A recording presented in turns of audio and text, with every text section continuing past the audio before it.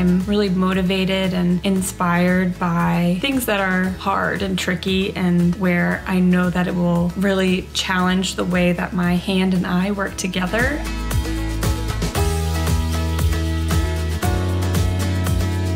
The way that the light hits a face at a certain angle can create such interesting shapes, and I get really excited about drawing when I have some really interesting things to work with.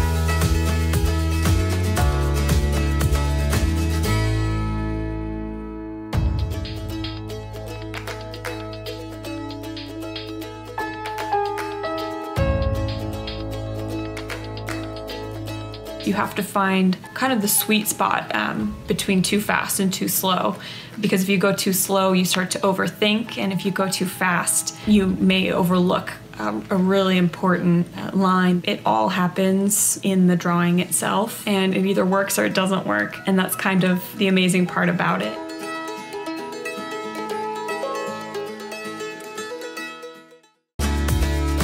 I'm really motivated and inspired by things that are hard and tricky and where I know that it will really challenge the way that my hand and eye work together.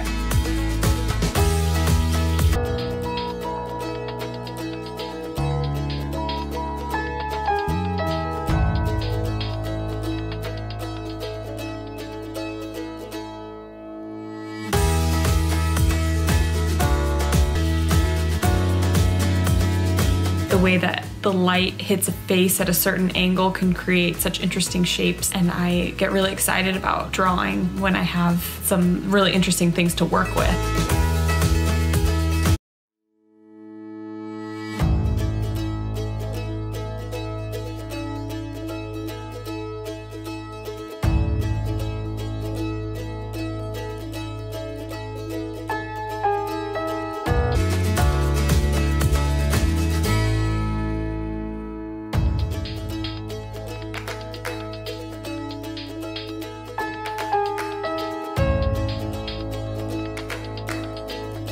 You have to